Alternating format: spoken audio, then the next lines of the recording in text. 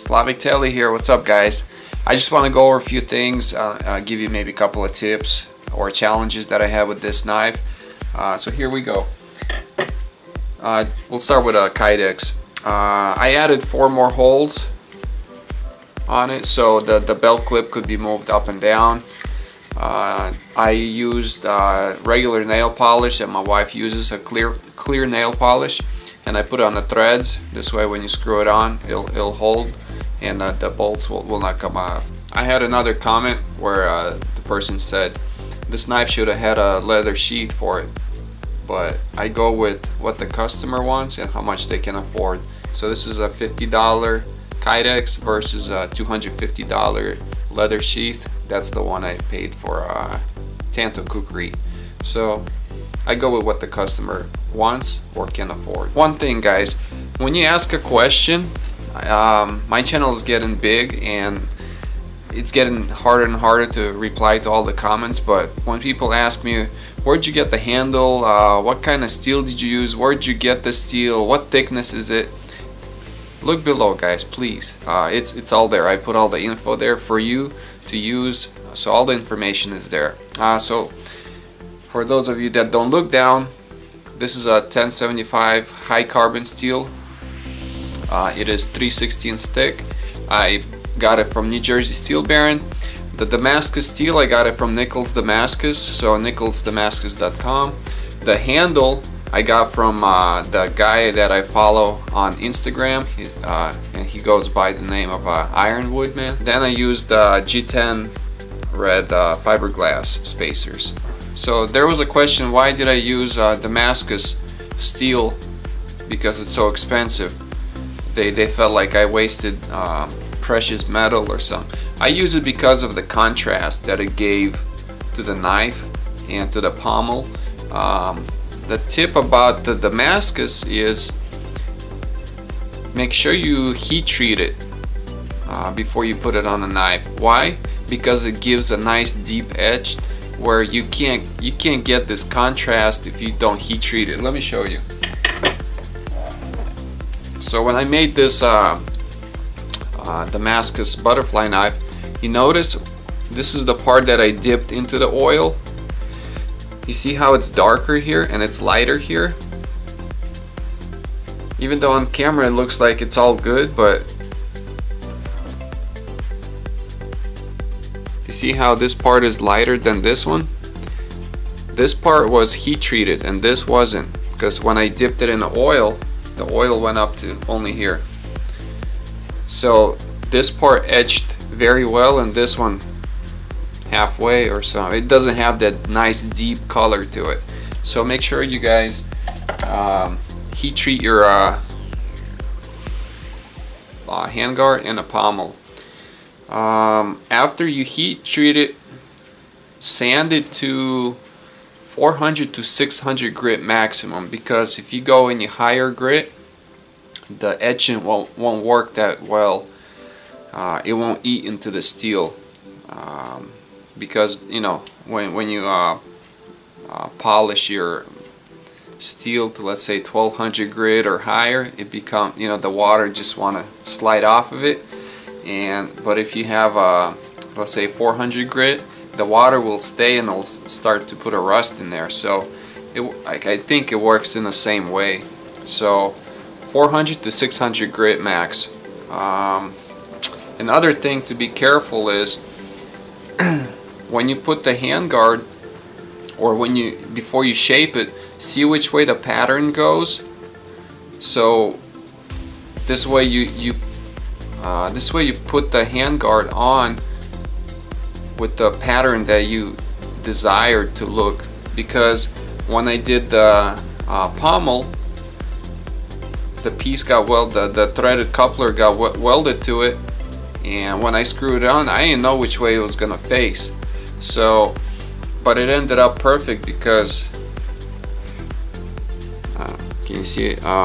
See how it flows downwards, whereas this one, it flows this way, but this one flows downwards.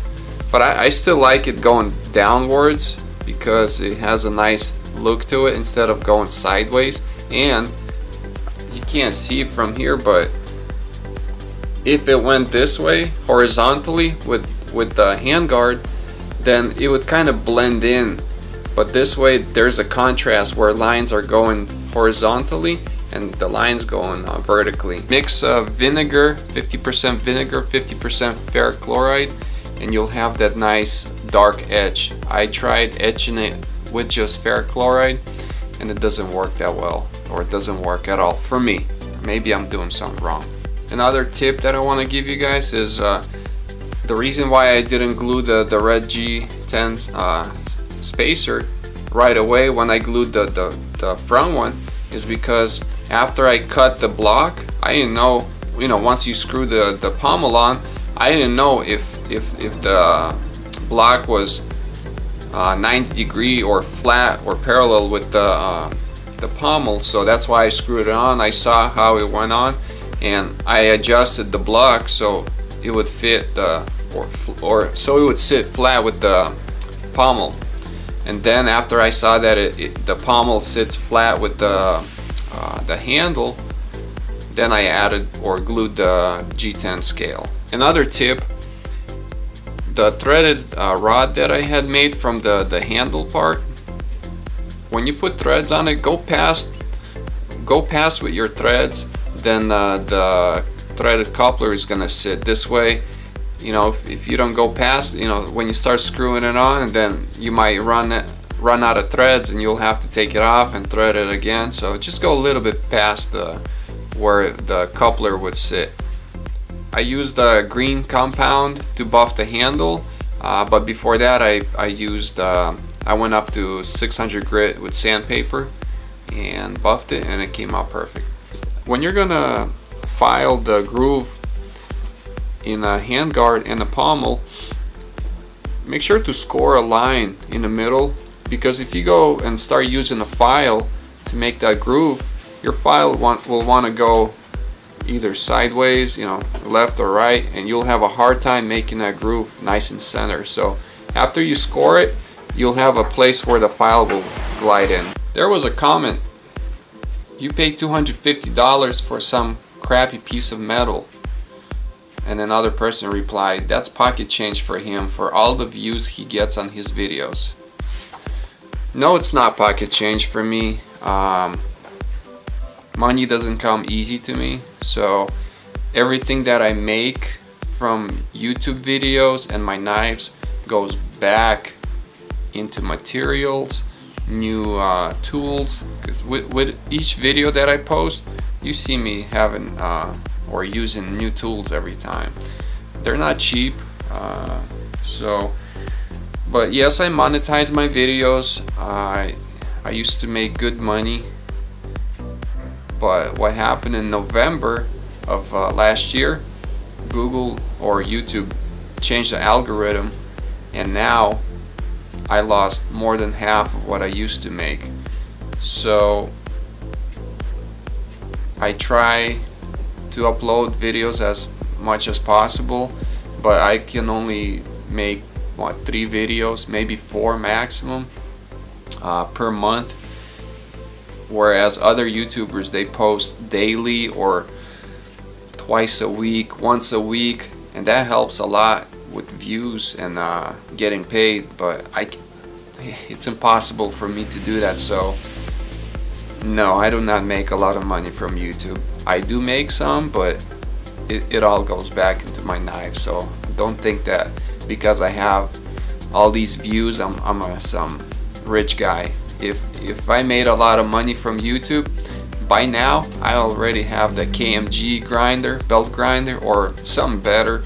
I would have a nice $1,800 electric oven and a bunch of other tools. Milling machine, I need one badly. A lathe, oh yeah. If all that money, like these commenters said, if all that money was coming in, flowing in, I would have all those tools. But it's not that way. It's not that easy to make money on YouTube. You gotta work hard. You gotta put them videos out, and if you're not, you're not gonna have those views. But a lot of times I think about, why am I doing all this? You know, is it worth it?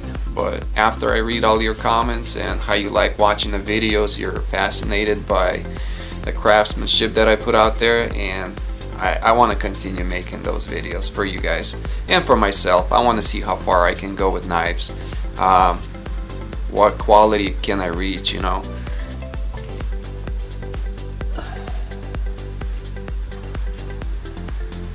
I mean, starting with this and ending up with something like this, it's a big step. It's a big progress for me. So I want to see how far I can go with this craftsmanship. A lot of you ask me what I do with knives. I sell them. Most of them are spoken for while they're on paper, and currently I'm not taking any orders. I'm booked. Another person said that it must be difficult to part with your knives. Yes, very difficult. Each knife that I make, it gets better and better, and I have a hard time giving it up. So yes, you're right.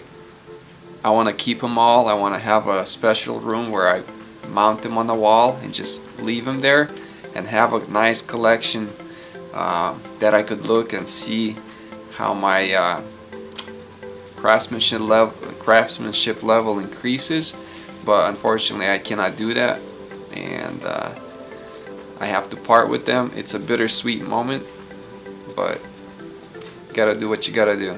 And on the last note, the last question that was asked for me: how do you sell your knives? Where do you find the customers? And the answer to that is, I never looked for customers. Not a single day where I advertised myself. All I did was post videos on YouTube, and I think that brought customers into my life. I also uploaded pictures on Google+, Instagram, and when people see your quality, they see how much work goes into your knives, it brings the people to your front doorsteps basically. But if you want more in-depth video on it, check out this guy right here. His name is Ecom Knives, or Mike Stewart, and he's a great knife maker, and if I have questions I always ask him and he replies back every time. So thank you, Mike. Thank you guys for watching my videos. I read all your comments. I'll see you soon, and for all those of you that want to know what the next knife is, this one right here. Take care.